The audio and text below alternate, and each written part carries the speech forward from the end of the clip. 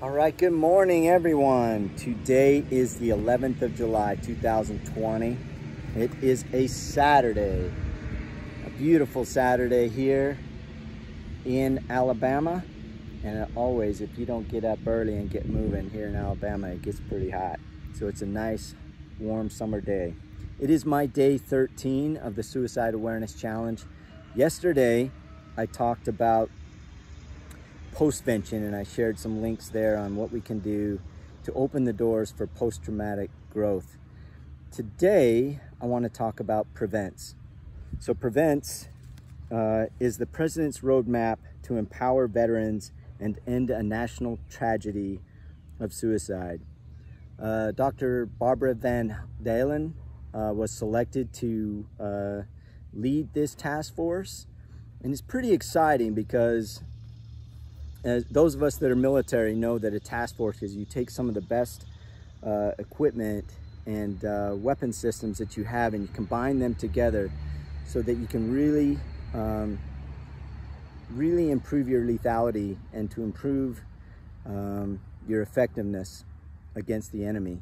So on this enemy of suicide, this is this is a great thing. It's probably one of the biggest efforts to get after a public health concern.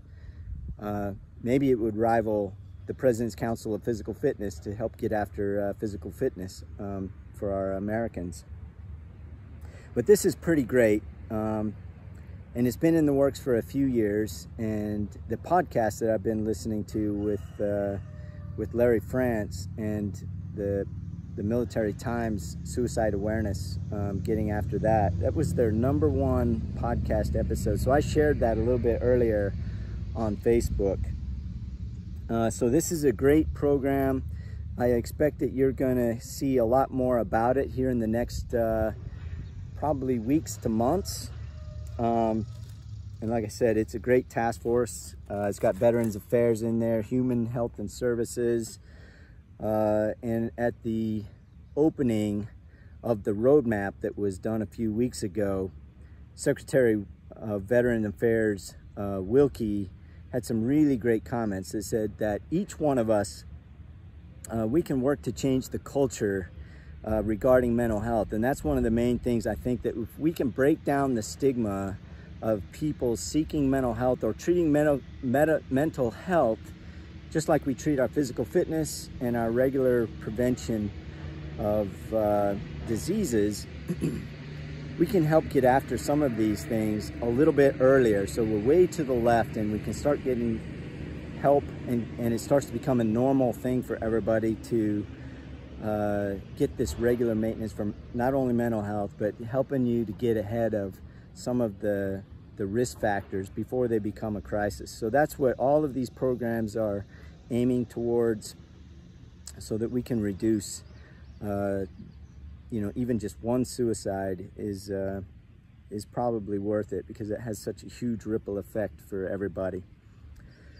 So just a reminder that each of us can continue to learn what are the risk factors amongst our friends, our neighbors, our co-workers, and be just a little bit kinder to everybody. And I think that's one of the biggest things that we can do right now. So let's not wait for the government to do this. Let's start seeing what we can do within our own neighbors, within our own neighborhoods, within our own co-workers, with our own classmates, and everywhere like that. So becoming aware of what the risk factors are, which we are in some troubled times right now, and probably all of us have the risk factors. And then paying attention to the warning signs, and just remembering that there is no shame in seeking help. In fact, there's a lot of courage out there, and for everybody out there, just to remember there is a lot of help out there, and probably more importantly is there is a lot of hope that can help you get through some of these rough and troubling times. So let's see, we're going to go ahead and try to do our push-ups again, see how many days we can keep doing these push-ups. So here we go.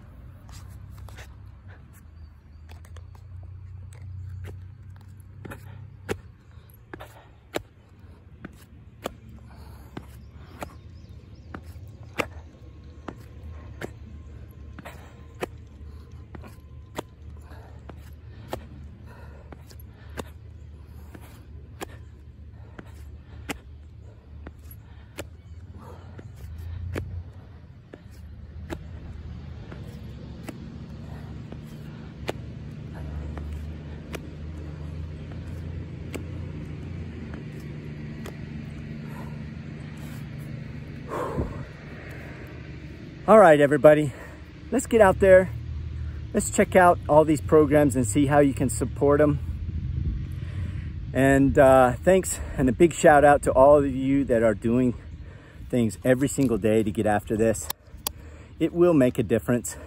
You may not ever receive the the awareness or the recognition that but even just all the little things that you can do make a difference, definitely along the whole chain here. So let's get after these.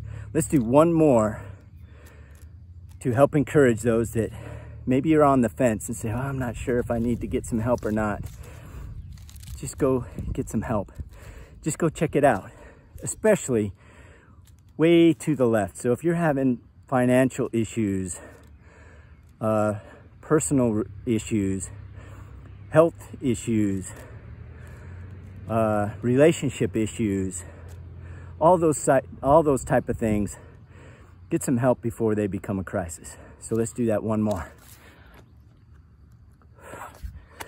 All right, everybody, have a great weekend. Remember to wash your hands often. Try not to touch your face, or don't touch your face. Use hand sanitizer when you can't wash your hands. And if you're going out in public and you cannot social distance, please use a mask. Let's get after these suicides. Let's get after them now. Have a great weekend, everybody. 2-2.